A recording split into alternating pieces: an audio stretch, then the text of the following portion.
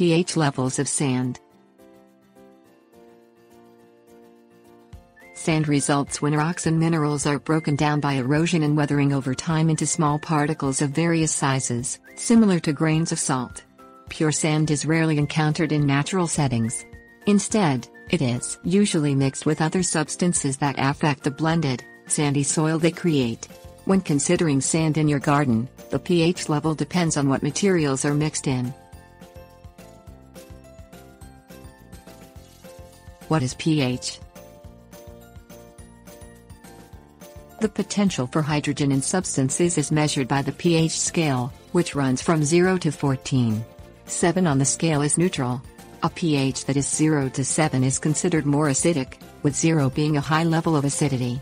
A pH in the range of 7 to 14 is basic, or alkaline, with 14 being at the highest basic level. Levels of pH are important in gardening because they affect plant nutrients in the soil.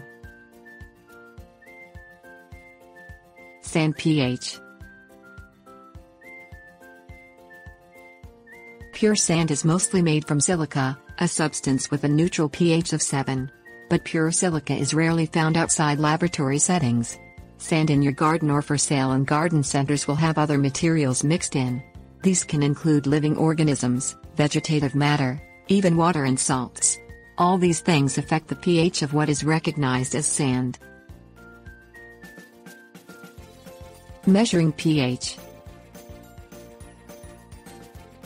The pH level in some substances can be measured by using a pH meter. This is a pin-like digital device, attached to a voltage meter, often sold in garden centers.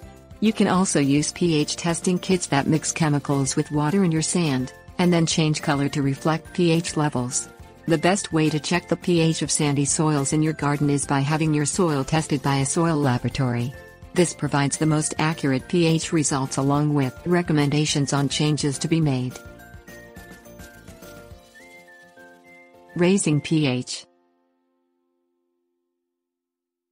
To raise the pH of sand or sandy soil, you need to add substances that are high pH, or alkaline, themselves. Adding lime to sand or soil that is on the acidic side will increase the pH and result in a basic or alkaline soil or sand mixture. This is best done only on recommendations from your soil test. Too much alkalinity can harm certain plants. Lowering pH. To lower soil pH, you must add products that are acidic. Ammonium sulfate or urea coated with sulfur are common fertilizer ingredients used to lower the pH of soil or sand mixtures. These should only be used according to soil test recommendations. Overly acidic soils can be toxic to plants.